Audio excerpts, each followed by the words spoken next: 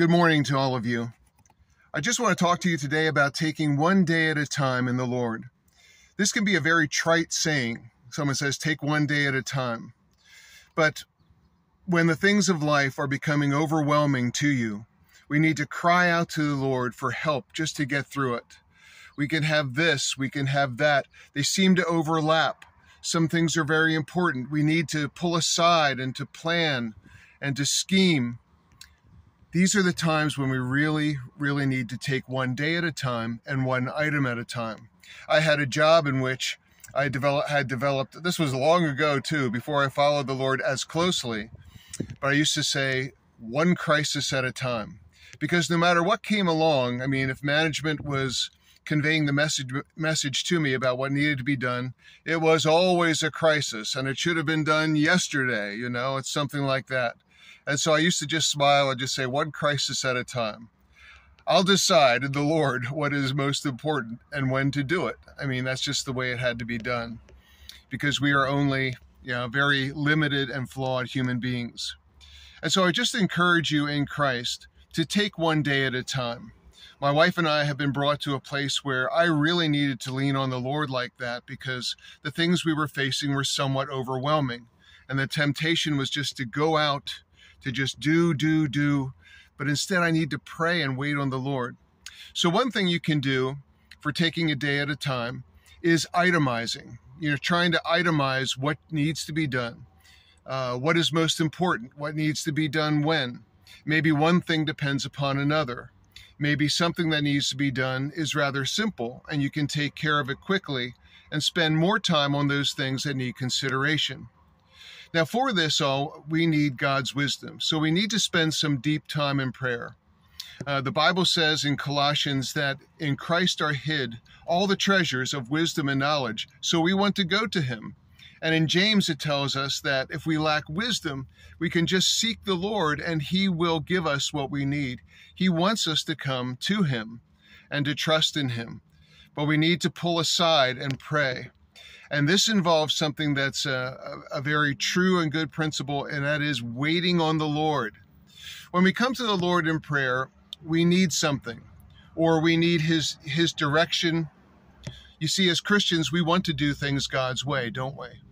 And so sometimes this takes a lot of wisdom. Well, if I do this, it's going to be bad, but if I respond to this in this other way, somebody might be offended or hurt. The situations are just too numerous.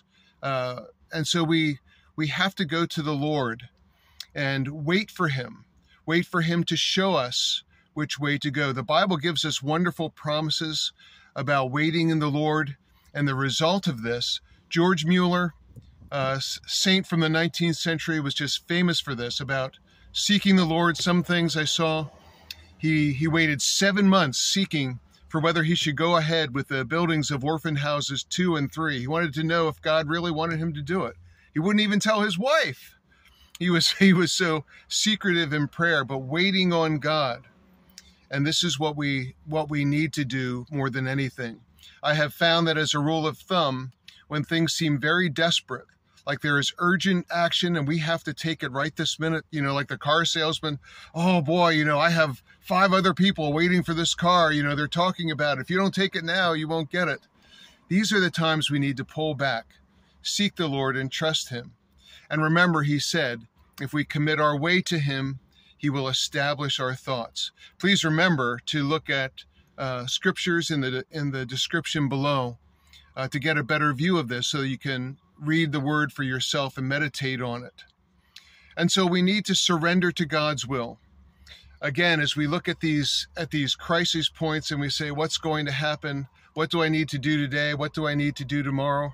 Remember, the wisdom from James, again, just says that we don't know what will be tomorrow. Our life is but a vapor.